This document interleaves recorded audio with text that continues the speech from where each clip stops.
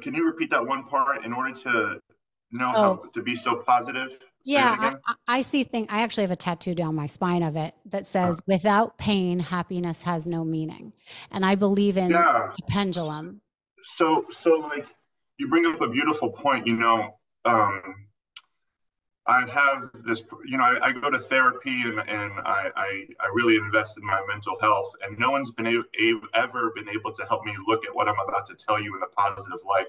Up until a couple of days ago, I have a personal trainer, and he said to me, he was making a joke. He said, my mother-in-law father follows you on Instagram. She asked me if you were single. So I said, he asked me like if that happens a lot and stuff like that. And I said, it's interesting. People get this image of me on social media, but they don't know how toxic it is to date me. Mm. How toxic it is. And he said, he's like, what are you talking about? He's like, you're the nicest guy I've ever met. I love training you. If I had a daughter, he has a son. If I had a daughter, I don't think I could want her to date anyone else but you. Uh-huh. And I said, his name is Rod. I said, Rod, sometimes I could be in the room with someone and I think about something negative and I create like nothing at all happens, but all of a sudden I become completely cold and shut off. And I said, I could be at a restaurant and I could hear someone speaking badly about someone, and you would think that they were talking to me. I said, I take on everyone's energy and I become this toxic person. And of course, since nothing happened, the person in the room thinks that they did something wrong. Mm. And the more they push to try to figure out what they did wrong, the more upset and closed off I get. And I said it's such a terrible trait that I feel so bad for the people in my life. And you know what he said to me? He said, Lee, he said, you're the most giving person. Like because I'm with him 2 hours every morning, so he hears me on the phone. If he needs a favor, I'm he knows me very well. And he said, I'm so glad to hear you say this because I was wondering like there's got to be something wrong with him. And he said, but there's nothing wrong with you. He said, I believe in order to be as good as you are, you also have to be bad. Mm. Like you also have to be low. And he said, for you to jump really high, what do you have to do? You have to crouch down low to the floor. Mm. And it was and he explained it better, but it was such a beautiful way to for me to view it as if I can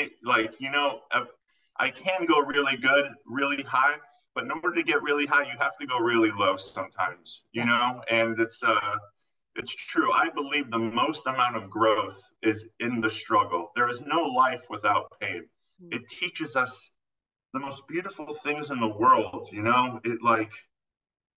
it it just it's when you know that pain is happening for you and not happening to you, which is a really hard thing to understand.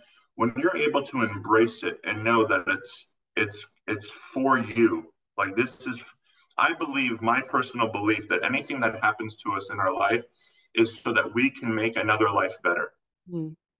I believe that no matter what you go through, it's not for you. It's for you to use that energy, that tool, that wisdom, that experience. It's for you to use that to help another person in some way. And then that person uses that, and that is the gift of life. That is why everyone's looking for their purpose. We all have the same purpose. It's to help each other in some way. Right. We can all help each other in different ways, but that is your purpose. Mm. It's to help people. We all have it. I love. And I believe that to my core. And, the people, I hear stories of what dogs go through, cats. I hear stories that, really test me. Can I believe in people again? Can I trust people again? And it's like, yes, you can, because this is so you can teach, so that you can inspire. This is not for you, for you to learn this and experience this and be closed off from it is the opposite of what the universe wants you to do with it. Right. So, in bringing up that point, you've talked a lot about how you had a fear of death when you were Yeah. younger and the concept of uncertainty. When did that start for you? And also, how did you figure your way out of that? So, you changed your mentality on that fear. Wow, you're really good at this. My goodness. I've done a lot I'll of never, research on you. I'll never forget the story. And by the way, I know sometimes I could talk a lot. I'm not as sensitive as I once was. Never hesitate to interrupt me, okay? Okay. Please. I'm not going to interrupt you, but go ahead. I love, But I love don't mind everything if you have I'm to say. rambling, you know. But I'll tell you the story. I was sitting on my parents watched a lot of news.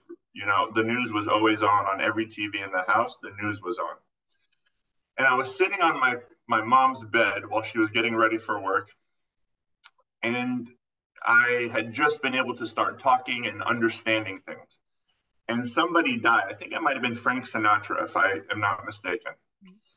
But somebody died, and I asked my mom, "How did they die?" And she said, whatever she said, they died, right? And I said, "How can someone die like that?" And she said, "A lot of people die that way." And I said, "How else do people die?" And she said, "You name it, you know." And then she said, she's like, "Lee, you know that everybody dies, right?" And I said, "Everybody dies?" She said, "Everybody." I said, "And then what happens?" She's like, "I don't know." And like when she said that, my world, I remember like feeling nothing but fear. And you know, again, she did the best that she could, but in that moment, instead of like comforting me and letting me know, you know, that it's about the journey and that life, you know, she was like, grow up. Like everybody dies, you know, snap out of it. I'm going to work. It was very cold and quick. And I started just obsessing over the thought. You know, it brought me such anxiety. I used to just think about it and out loud I'd say, no, no, no, no, no, like don't think about it right now, you know, no, no, no. And I realized, you know, like I think I really had that fear up until I kind of found my purpose. That's really what took it away. It was figuring out why I was here. Because then it doesn't matter to me what happens after you die. It matters to me what happens while I'm alive. Right. You know, Right. That's and amazing. and that changed my whole perspective. Is like finding the Asher House, creating the community, and also to be honest, and not this is what I'm about to say isn't very positive or optimistic, but it's the truth. As you get, for me, as being so invested into animal rescue, you know, you can go to the shelter without really knowing much about animal rescue. You just know about the dog. But with what I do now, finding so much about how cruel people can be, how unfair life can be, I started thinking to myself that death can't be that way. That I am more curious, you know, about what would happen. Instead of fearing it, I'm more curious because I don't think anything in the world would be as unfair or as cruel as how life can be. Now, I also believe that life can be beautiful and peaceful and all this, but I think what I now have the belief where my feeling, my answer is not the unknown, that I believe there's a peace to it. And that's why it's so important, you know, to do your best to find that peace here and do your best to make it count. But I don't think that it will be that unfair once we're gone, if that makes sense. Absolutely.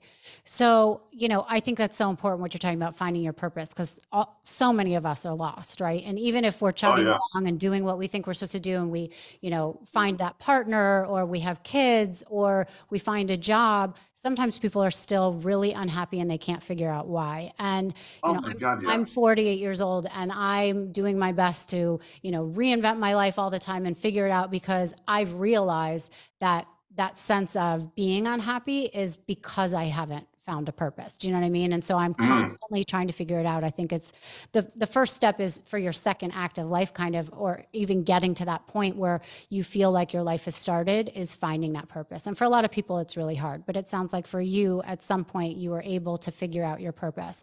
And so I want to get into that, because that's where you kind of flourish and become someone new, even though you're talking about being the same person, but it's when your life started. Sure.